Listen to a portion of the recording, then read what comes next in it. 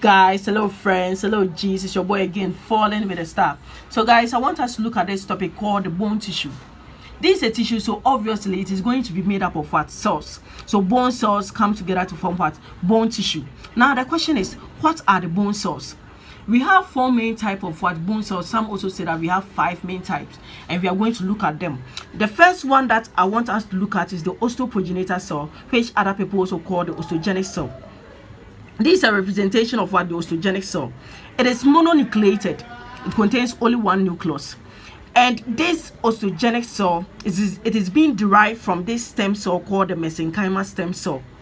So the mesenchymal stem cell also serves as the mother that gives birth to all the connective tissues in our body.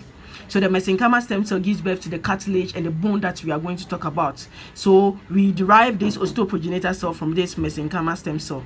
And this osteoprogenitor cell, my question is, where can we find them? We can actually find them in the periosteum and the endosteum. Let's assume that this is a bone tissue. The outermost layer of the bone tissue is called the periosteum, and the innermost layer of the bone tissue is called the endosteum. And these layers are being lined by these cells we call what? The osteogenic cells. Now, during bone formation, these osteoprogenitor cells, they actually undergo something we call mitosis and differentiate into the next cell that we are going to talk about, which is the what? The osteoblast. These osteoblasts, they are known to be what? Builders. Why are we calling them builders? Because they are known to be the bone forming cells. Unlike the osteogenic cells, these osteoblasts, they don't undergo what? Mitosis. Now my question is, what do they do? These osteoblasts, they secrete an uncalcified matrix called the osteoid. The uncalcified matrix is called the osteoid. And after the secretion of this uncalcified matrix, there will be the deposition of these inorganic ions called calcium and what? Inorganic phosphates. After the deposition of these inorganic ions, the bone matrix will become what? Calcified. So from uncalcified to what? Calcified.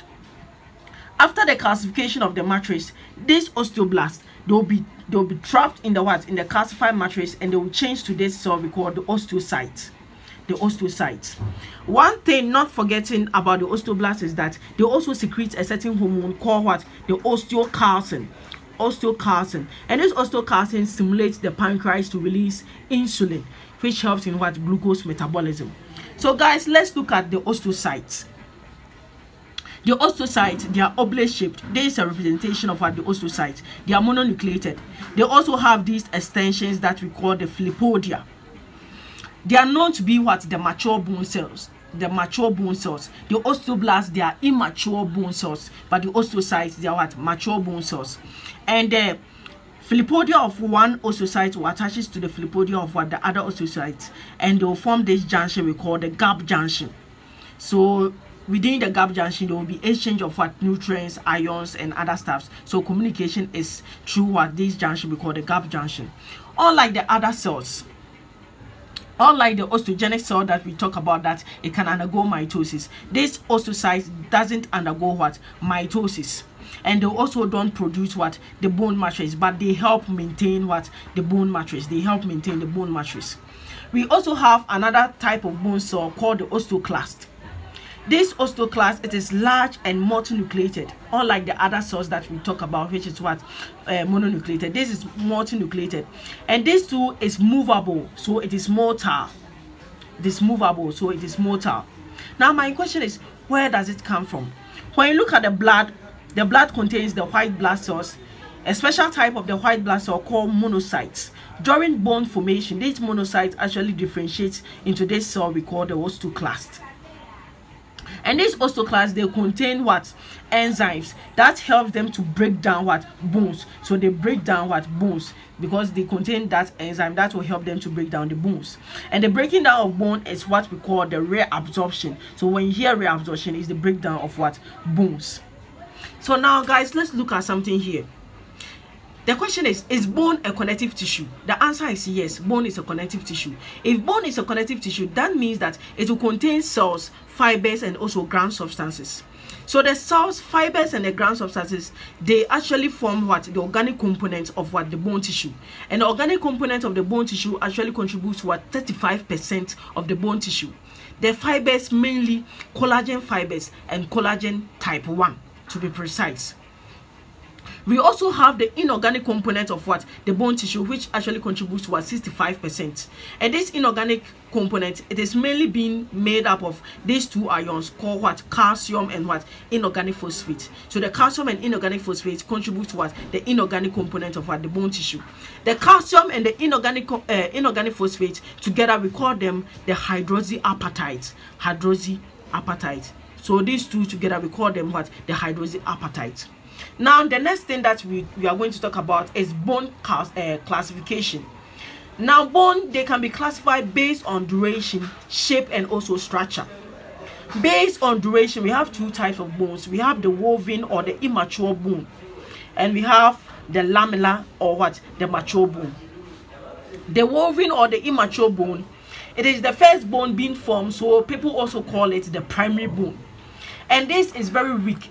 The reason why it is very weak is that when you look at the woven bone, its collagen fibers are being irregularly being arranged. You understand? Its collagen fibers are irregularly being arranged, and that makes them very weak.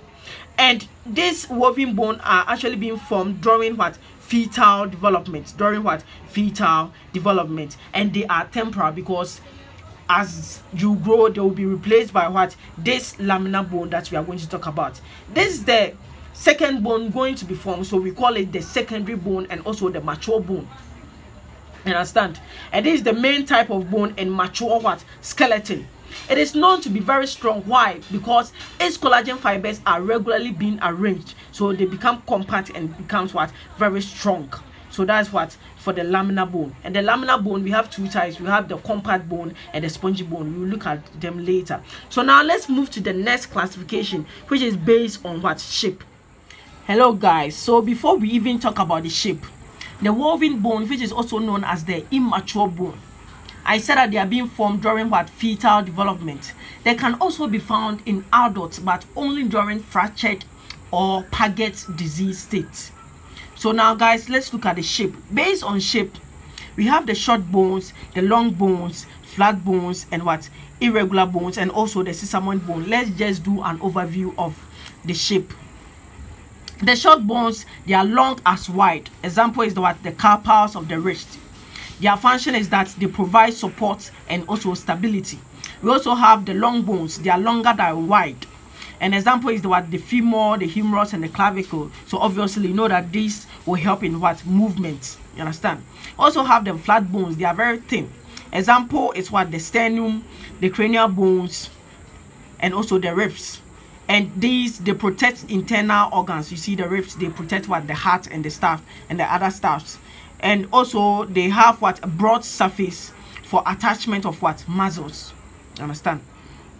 We have the irregular bones. For them, they vary in shape. You cannot actually classify them under these types that we've talked about. So for them, we call them the irregular bones. Example is what? The vertebrae. We also have the sesamoid bone, and these bones, they develop within tendons. And example is what? The patella, the kneecap, and also the pisiform, which is an example of what? A ridge bone. You understand? Example of what? Ridge bone. Then last one that I said that we talk about is the what?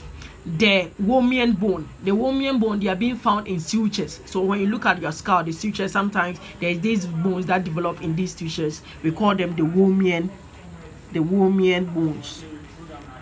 The Womian bones. You understand? So based on structure, the structural classification of bone. So based on structure, we have two main types of bones. We have the compact bone and also the what? The spongy bone. So now let's look at the features of what? The compact bone before we look at the microscopic differences between what? The spongy bone and what? The compact bone. So when we are looking at a unit of bone, the outer layer is what consists of what? The compact bone. So this outer layer is what consists of what? The compact bone. And the internal tissue of what? The bone is what? The spongy bone. The internal tissue of what? The bone is what? The spongy bone. So now the compact bone, they are very dense, smooth, and also white in appearance. And now the question is, what is their function? Because they are very dense, they help the bone to resist what we call compression. Compression. You understand? compression. Let's move to the next type of bone, which is the spongy bone. This spongy bone, as I said, it is the internal tissue of the bone, and it is very porous. It have many holes. See, many holes, and these holes serve as what? A passageway for what? Blood vessels. And because of that, this spongy bone, they are highly vascular. They contain more blood vessels than what? The compact bone. And because they are very porous, they are weak. You understand? And these spongy bone are being formed by what? Specules. You understand? You will look at these specules later. You understand? You know how they look like. Don't worry. So now, guys, let's look at the microscopic difference between what? The microscopic differences between what? The compact bone and what? The spongy bone. The compact bone and the spongy bone. And I'll do that in the next video.